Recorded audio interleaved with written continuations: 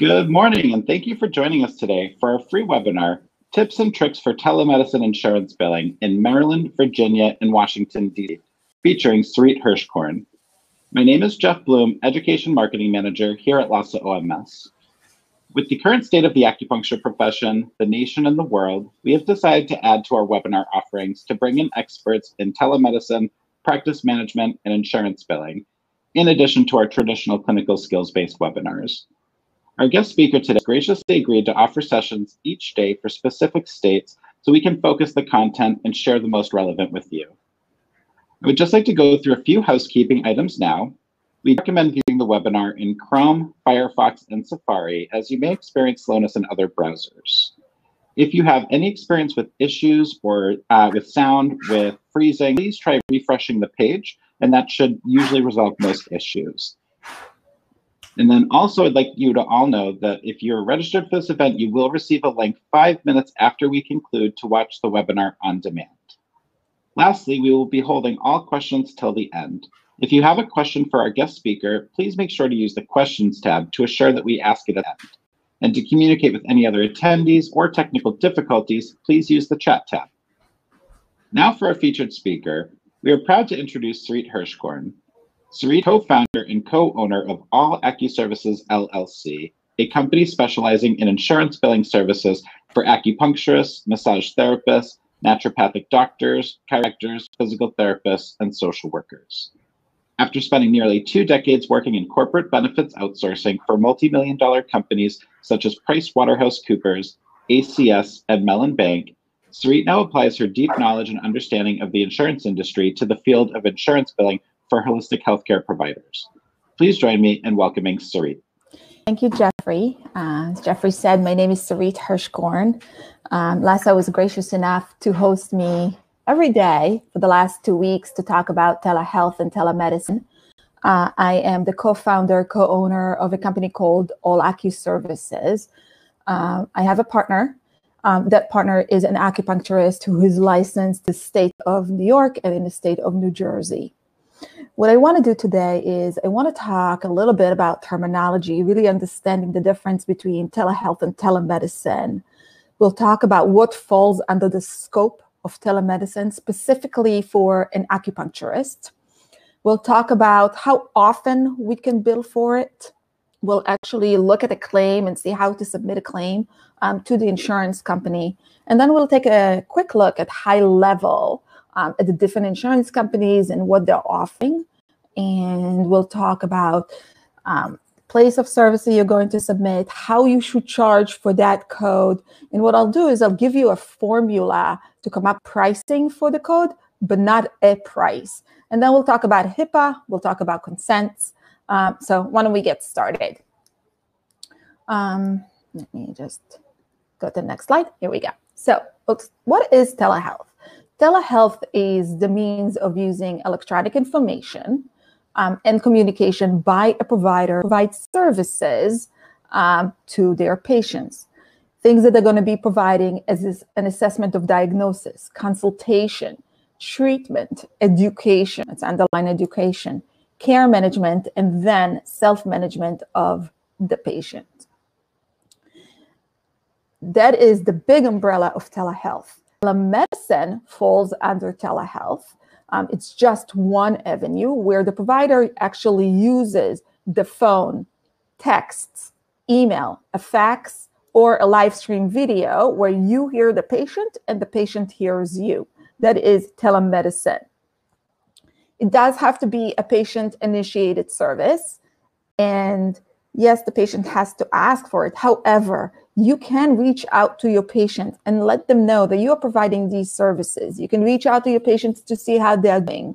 And by you letting them know that you're providing these services, the patient will reach out to you and schedule a session. And that is already included under a patient-initiated service. These codes are considered to be an evaluation code. So everything that we are going to be doing as an acupuncturist under telemedicine is an evaluation. It's very similar to the valuation codes that we use today. When the patient sits in front of us, we are going to give these patients the same standard of care. And we'll talk about what it is that I can give my patient sitting in front of them on a live stream video versus the patient actually sitting in the room. The law says that it has to be offered to an existing patient that is already under your care, either for acute or chronic pain. Now, if you are using the method of a phone conversation with your patient, so not a live stream video, but a phone conversation, and that leads to you seeing the patient within the next 24 hours, you're not going to be charging for telemedicine, but you're going to be charging for the actual acupuncture session, okay? Let's talk a little bit about what we are seeing in Washington, D.C., Maryland, Virginia, in terms of what the law tells us. The law tells us that if we're using a private payer, such as Aetna, Cigna, United, those are all private payers, Blue Cross Blue Shield, they cannot exclude telemedicine if the provider is allowed to provide these services. So, for example,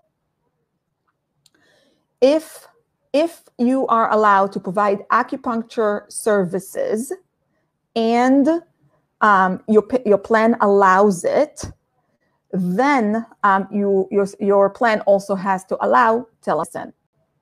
Keep that in your mind, and let's take that with a grain of salt, because there are some exclusions to that, and we'll talk about the exclusions when we talk about the different insurance companies. You'll see many, many different exclusions. Yes, we talked about what the law says, but you'll see many exclusions that were adopted by the different insurance companies as we get to talk about these insurance companies. So let's talk about what we can provide under telemedicine. So the patient is sitting with us, and they're sitting in front of us via live stream video. They're not with us in the room. Usually, when a patient is with us with the room, we will do an evaluation. And the next thing that we will do is we'll needle the person. In this case, all that you're doing is an evaluation. You can discuss with your patient about their condition, maybe previous condition or current condition that they're suffering from. You can do a tongue diagnosis. We're seeing many providers that are working with their patients, provide them with some Qigong exercises or yoga or Tai Chi. Either they're doing it with them, they're either demonstrating, and they're giving it to the patient as a takeaway to do it on their own. We're also seeing providers give their patients breathing exercises and some meditation tips on the phone. Nutrition consultation is something else that you can discuss with your patient. You can talk about how to boost your immune system, maybe better eating habits while they're at home. So that's something else that can be discussed with the patient. Acupressure points. So you can show your patients trigger points to help them alleviate pain that they've discussed with you. The use of hot and cold packs is something else that you can show your patient how to use, of course, only if they need it. And herbal consultations. If you are prescribing your patients herbs, how to cook the herbs, how to take the herbs if they take them in a pill form. It's something else that you can guide your patient through the session. The use of ear seeds. So we are seeing many clients send their patients ear seeds. They're using that as a revenue stream. It's not tons of money, but what you will see is that they're guiding their patients on how to use ear seeds during the consultation.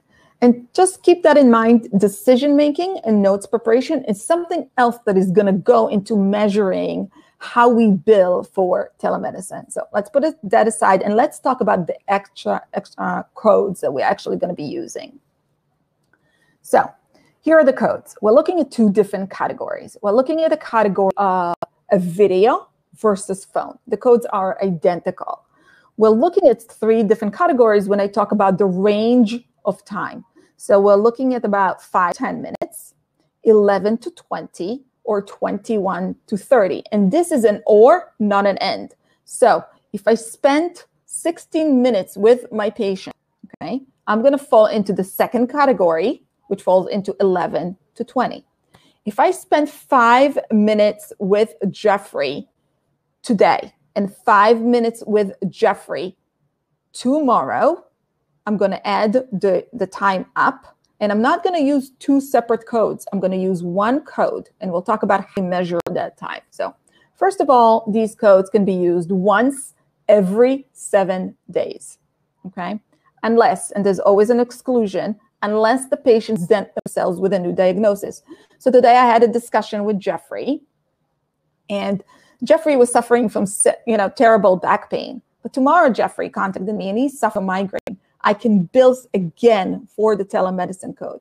But if Jeffrey wanted tomorrow to still talk about his back pain, which is the same exact diagnosis, I'm going to add today's minutes, tomorrow's minutes, and I'm going to add it all up together, and I'm going to bill for the total number of minutes for Jeffrey.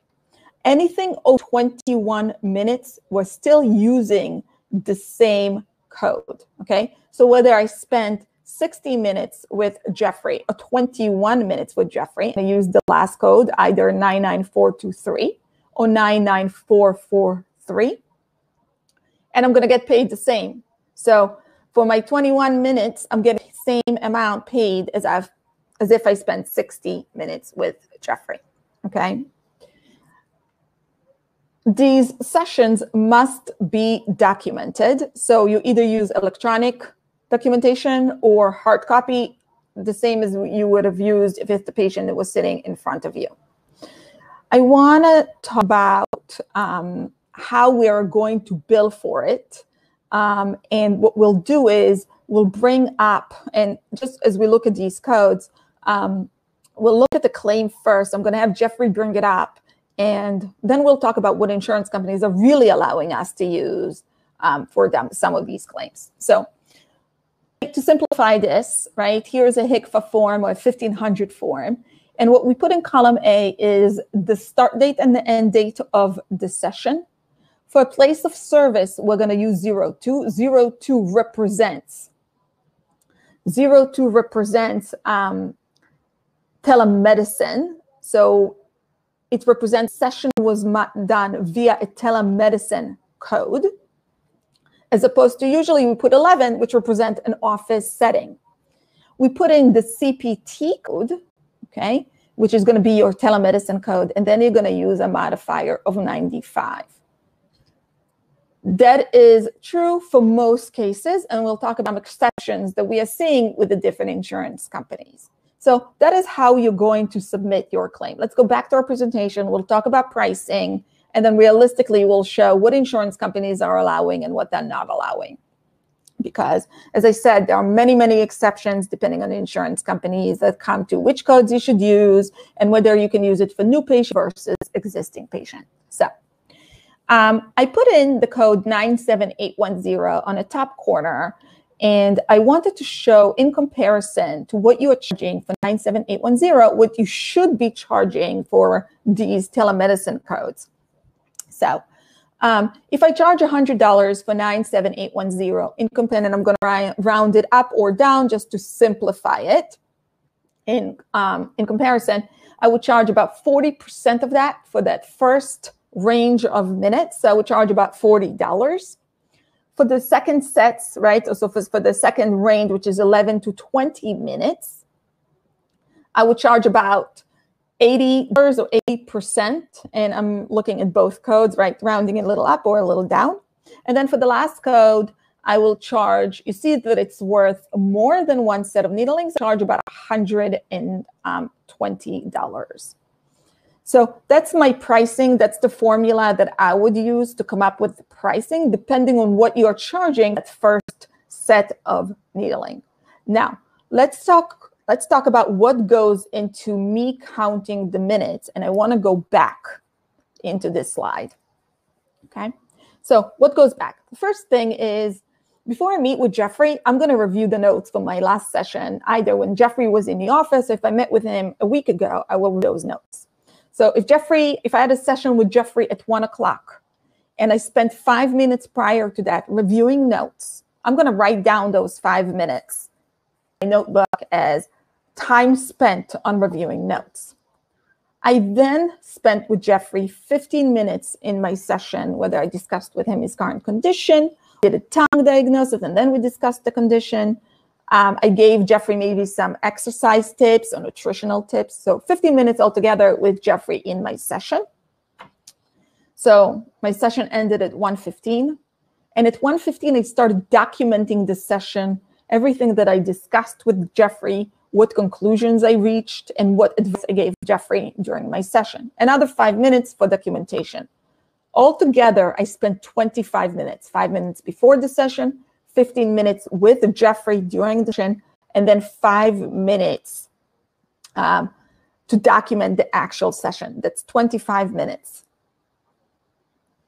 With that said, if I have a live video with Jeffrey, I'm going to charge for the 99423 because my minutes range from over 21 minutes. That's the code I am going to be using. Let's talk about insurance companies and what they're allowing us and what they're not allowing us. So insurance companies are changing what they're allowing on a daily basis. We're seeing that insurance companies are waiving copays, they're waiving co-insurance, they're waiving deductibles when you're providing telemedicine. Furthermore, we're seeing these insurance companies are not just allowing existing patients to be seen via telemedicine, we are seeing that they're allowing new patients to be seen via telemedicine. So this is a high-level chart that we have put together. It specifically focuses on patients that we have called in. Does it mean that now Aetna covers telemedicine for every one of their patients? Absolutely not. Okay. Does it mean that Cigna covers telemedicine for every one of their patients? Absolutely not. It depends on the patient's plan. Depends if the patient had acupuncture coverage before and if you were allowed to perform acupuncture. And if so, then they may cover telemedicine. It depends if it's a self-funded plan. Self-funded plans can decide their own guideline and they actually can exclude telemedicine. So we're seeing that most of these insurance companies allowed acupuncturists to perform acupuncture before to your patients will allow telemedicine by the provider. We're seeing that most of them are publishing a start date and an end date. So most of them started sometime in the beginning of March, middle of March, depending on the insurance company. And we're seeing that a lot of them are ending telemedicine in June. With that said, I would keep on checking their website. I would keep calling them in if your state is still a state of emergency and see if they will take it post-June. So for example, we're seeing the Care First, which is Blue Cross Blue Shield, have published, they have started telemedicine immediately when we were part of the pandemic, and they're not publishing an end date. They're saying, we will let you know, as long as we're in a state of emergency, as long as Maryland is in a state of emergency, we'll keep telemedicine open, okay? I wanna focus on Cigna. Cigna came out about 2 or 3 weeks ago and said, don't use telemedicine codes. Our system cannot handle so many telemedicine codes. Use regular evaluation codes. So your regular 99211s and 99212s and 99213s, etc., that you've been using to evaluate patient. Those are the codes that we want you to use. We want you to use 11 as a place of service. But note that they don't want you to use a modifier of 25. What they want you to do is to use a modifier of GQ, okay? That will indicate the person was seeing via telemedicine to their system. However, they do want you to use the regular evaluation codes. And that applies to many of our insurance companies that we are speaking to. And it changes on a daily basis. So if I were you and I had a patient who's interested in these telemedicine codes, and I suggest you guys take a screenshot of this as we are not distributing these slides, but feel free to take screenshots as I'm going along. I would call the insurance company. And first thing that I would want to find out when I'm calling these insurance company is A, Is my patient covered for telemedicine? If they are covered for telemedicine, is telemedicine can be provided by a licensed acupuncturist. You want to make sure that you can provide the services, not that an RN can provide these services, not that an MD can provide the services. You want to know if it can be provided by you as a provider. What you also want to know is if they're waiving the co-pays, the co-insurance, the deductible, okay? You want to know if you need a pre-authorization for performing these services. If your patient has a visit limit specifically for an evaluation, not the acupuncture treatment, does that reduce from the number of visits that the patient has evaluation? So some insurance companies or some plans will provide one evaluation for the whole year. You need to find out if it's take away from it. And if so, is there a limit as to how many telemedicine services you can provide? We are not seeing any limits with the patients that we are calling in as a billing company, but every plan is different, and it would be a good idea to find out. Also, find out, do they want you to use the telemedicine codes, or do they prefer that you use the regular evaluation codes? And if so, with what modifier will their system accept it? Ask. Sometimes they'll tell you, sometimes they won't. It doesn't hurt to ask. It also is published on their website. So if you look up COVID-19 telemedicine, you'll find out what they're looking for in terms of submissions. In the end of the conversation, document who you spoke to, what date you spoke to them. I would even write the time. Call reference number, take that. Because in the event that somebody told you, yes, we cover it, it's covered for a licensed acupuncturist, and then it doesn't get paid, you have some sort of a recourse for an appeal to say, hey, I spoke to Jenny on June 1st at so-and-so time, and here's my call reference number. Go pull a call and let me, and please reprocess my claim because I was told that the patient is covered. We don't want to create a financial hardship on the patient. So with that said, what I want to show you is I want to talk about some of these links, because when you do have that session, I strongly suggest that you use a HIPAA compliant system. You don't want to compromise your patient's data. These systems or these links that I listed here have some sort of a free version of a HIPAA compliant system, i.e. that either allow you a free trial month, or as Jeffrey pointed out, Doxy.me is free. So some of these systems are allowing you maybe a certain amount of sessions for free. If you have an EHR program, and Jeffrey is going to publish that in a minute, some of the EHR programs are also allowing and have systems in them that are HIPAA compliant. But again, here is some things that the insurance companies pushed.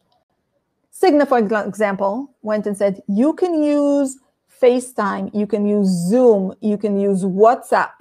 You can use these systems during COVID-19, even though they are HIPAA compliant. They are not HIPAA compliant, and they will not enforce the HIPAA penalties.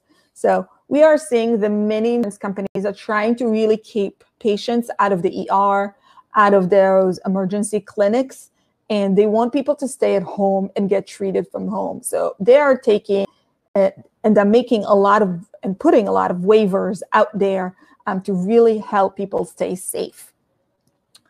Consent. Talk about consent. You do need to make sure that you have a consent with your patient. It has to be a written consent, not a verbal consent. Verbal consent really doesn't count. You need to make sure that it's written.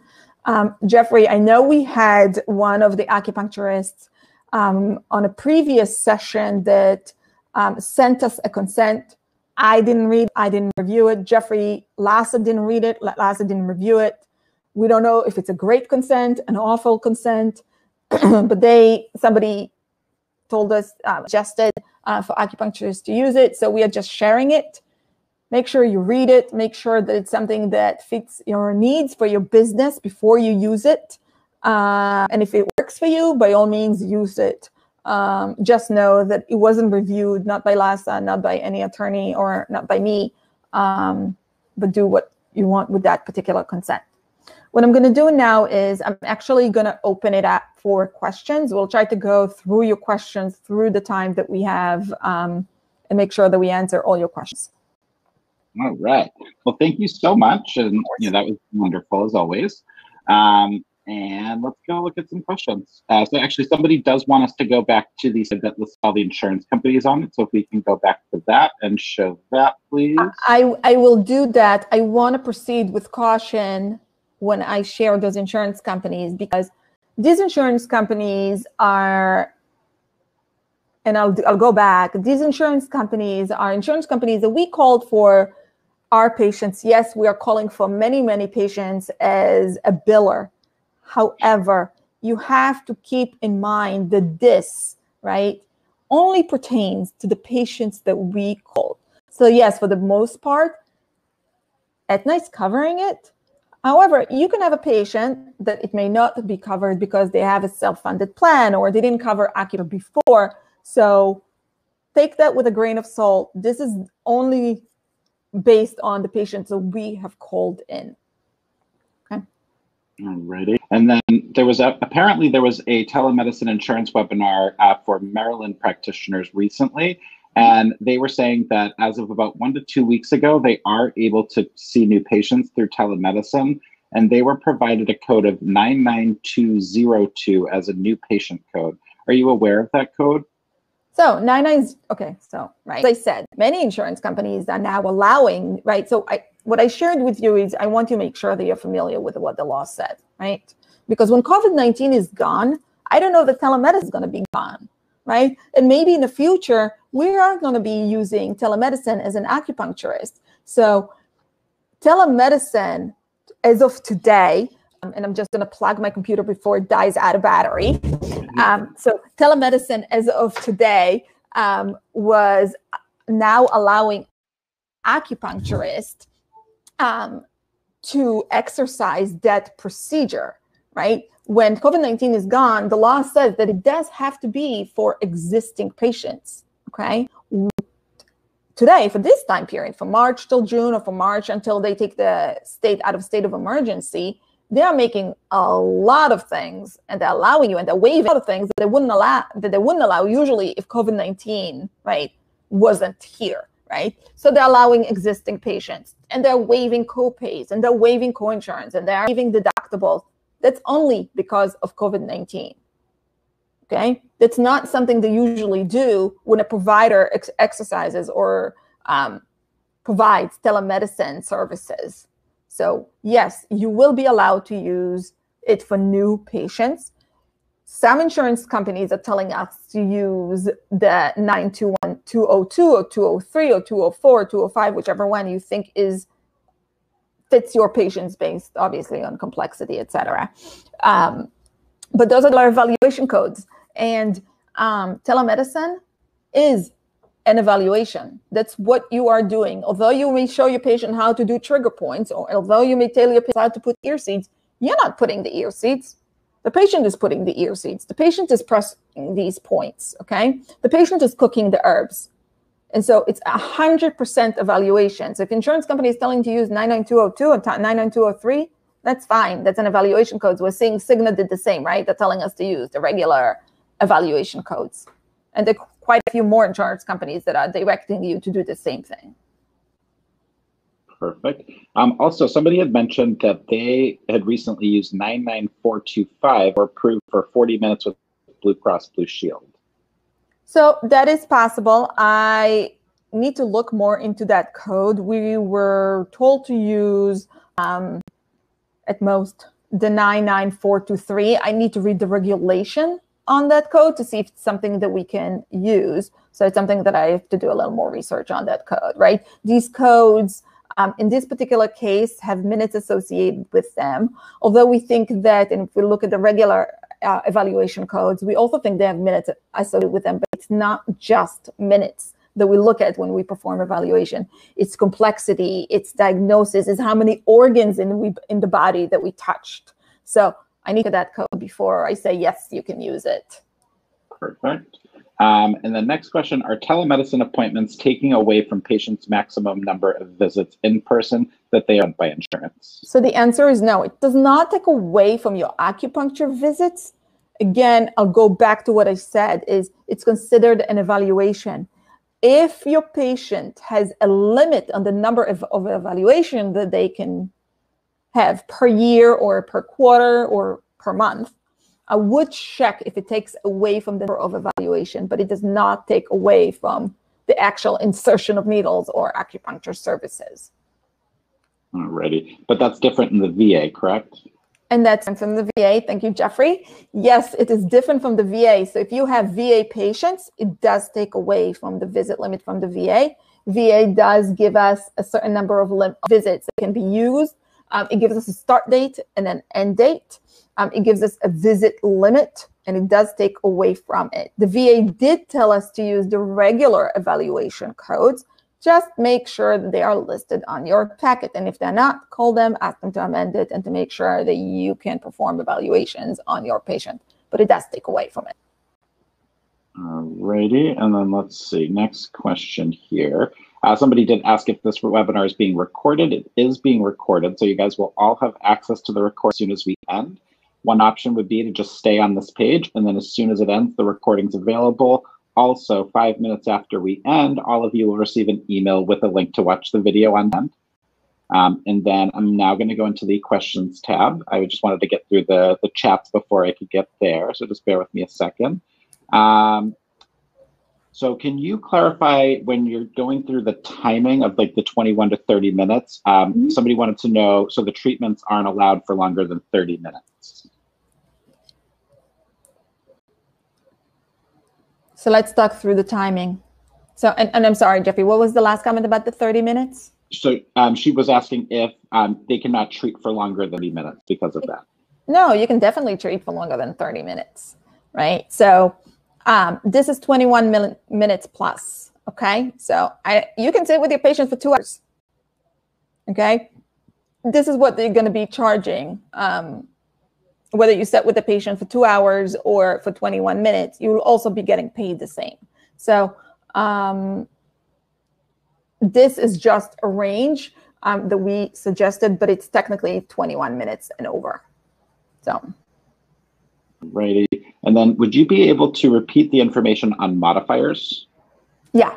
So we're looking at 2 modifiers. Jeffrey, let's bring up that claim, okay? We're looking at actually 3 modifiers, to be correct. So we're looking at modifier for telemedicine of 95.